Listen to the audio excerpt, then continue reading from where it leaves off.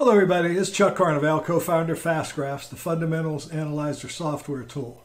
And it's my great pleasure to introduce another one of our FastGraphs Value You Academy videos, video number 6. In video number 5, Bill K went over the various earnings metrics that are available on the historical FastGraphs that subscribers can utilize to learn about the companies that they're looking at or examining, as well as the valuations that the market's applying based on those earnings metrics. In this volume number 6, Bill's going to take a look at the various cash flows and intrinsic value calculations that FastGraphs offers our subscribers. So Bill, take it away.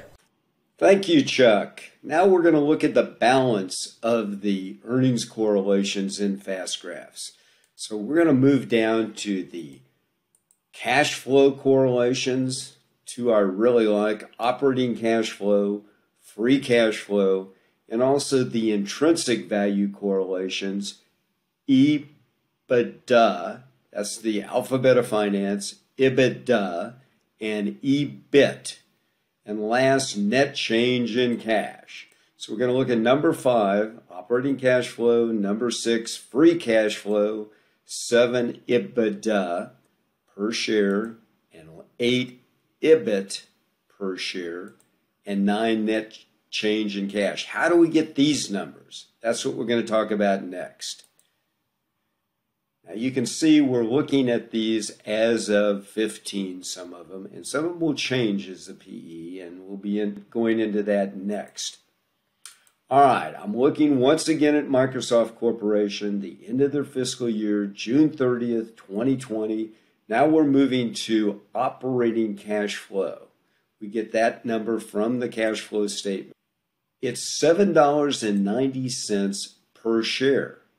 When we take off our money spent for capital expenditure, we come up with free cash flow per share. And that drops it down to $5.89. We'll get into those in just a second. After we go through the cash flow, those two, then we're going to get into the intrinsic value numbers. EBITDA. This is a number that's closer to cash flow. Not quite, but closer. It's a very important number in finance. It's not a GAAP number, but this number comes up to $8.49 for Microsoft as of the end of their fiscal year.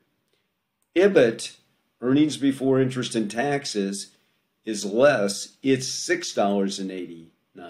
We'll see how we get that number. And last, the change in cash. Cash changed by 29 cents, and we'll look at that. So we'll quickly go through these balance of the earnings correlations in FastGraphs. Microsoft's cash flow earnings and intrinsic value earnings range from 29 cents all the way up to $8.49. Why these 5 different types of earnings? That's the question. So like I said, we're going to go into the cash flow statement. To me, this is a very important statement. This takes accrual back to real cash flow.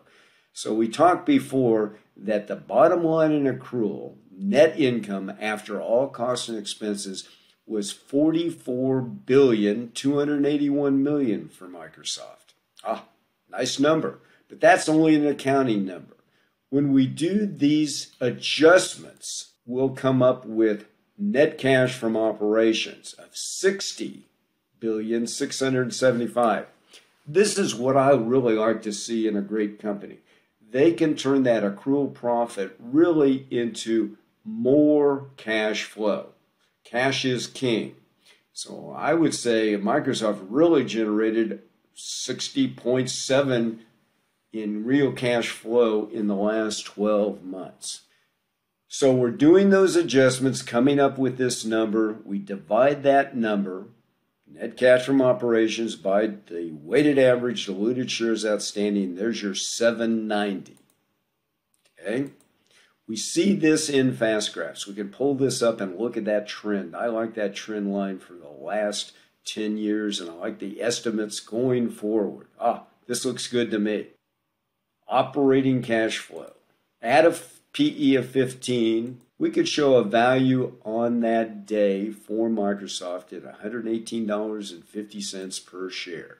790 times 15. one way to look at what the value of Microsoft is on operating cash flow. Next, we're going to look at free cash flow. To do that, we see those same two numbers, but now we need to take off what they spent in additions to property and equipment during the last 12 months. This is their CapEx. So out of the $66.75, they spent $15,441. That brings it down to $45,234,000,000 divided by the weighted average diluted shares outstanding, or 589 per share. Free cash flow. So I can pull that up in fast graphs. At 15, 589 would give us a value of $88.35 free cash flow. This is the cash they have left over to spend on other things, to grow the company and do other things. Pay dividends. We'll see that in financing. So we take the free cash flow, we divide it by the diluted common shares outstanding and come up with 589. All right, next we're going to work our way down the income statement once again. Sales of $143 billion plus. We've got some costs to do that. We have to match that in accrual of over $46 billion. That brings us down to a $96,937 in gross margin. Then we got to take off the operating expenses. The ongoing operating expenses during the last 12 months was another, well, rounded up $44 billion, bringing us down to the EBIT. That's an important number. Earnings before interest and taxes. That's $52,959,000,000, almost $53 billion in EBIT. That is a GAAP accounting number. So when we take that number by the diluted shares outstanding, we get 689 EBIT per share. Now, those total cost and total operating expenses, part of that was depreciation and amortization on the equipment getting older. You know, when we bought the equipment, we paid cash for it. It reduced our cash. Now, we are amortizing and depreciating those items into the future, taking expenses, but they're called non-cash expenses. We take them off, but we really don't write a check or spend it. So we still have that cash.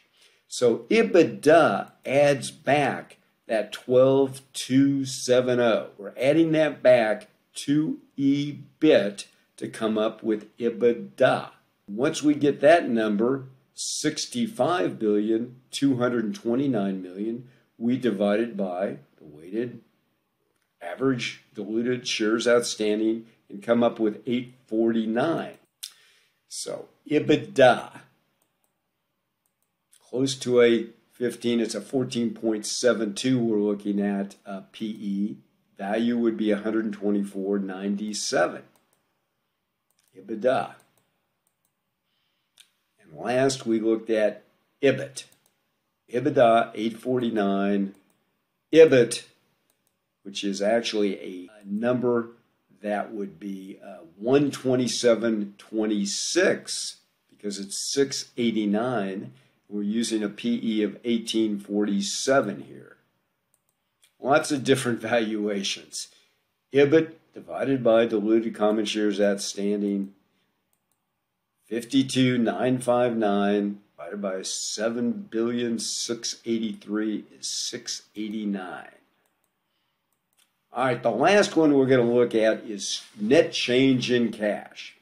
Now we need to go to the balance sheet, and it's required under GAAP for Microsoft to give us the last 2 years. We need to see the trend and the changes.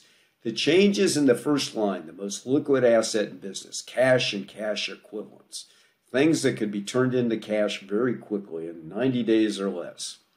Last year, it was $11,356,000,000. This year, it's $13,576,000,000. So it's gone up by $2,220,000,000. Liquid cash and cash equivalents.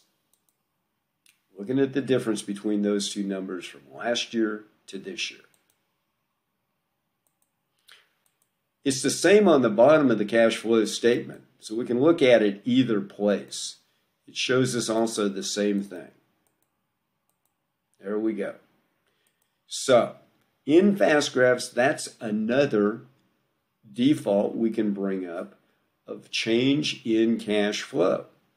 And you can see there on 6/30/2020, the price, we would say 105.56, because we would divide it by a cash flow number. And let's look at it here. Net change in cash.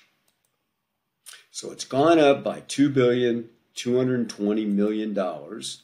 Simply shows the net change in cash on the balance sheet the company has each year and graphs it as a per share item.